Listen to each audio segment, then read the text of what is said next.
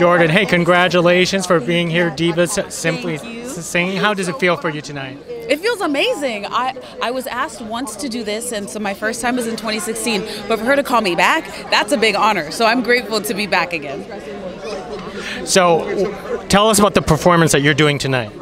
I'll be singing my new single, actually. It's called Call My Name, and this will be my second time performing it live, so I'm really excited to get on stage and perform it. And it's a perfect venue to sing this live tonight.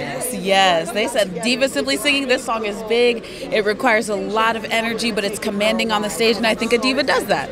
Now, how important is health awareness in the society, especially for this foundation?